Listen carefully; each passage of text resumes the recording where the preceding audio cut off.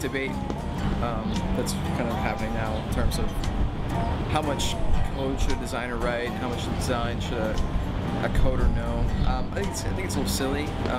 I do think designers should know and be able to talk about development. It's important to be able to communicate your ideas and your concepts on how a site should work. But at the end of the day, I don't want my designers writing markup. Our team has basically a makeup of designers who design and developers who develop.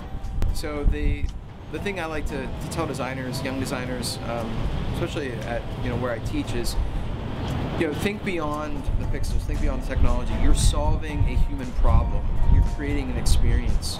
So just like any other type of design, you have to think about, what am I trying to solve first, and what are the things I need to do in order to solve that problem, or provide a service, or provide a pathway for somebody to access certain type of information.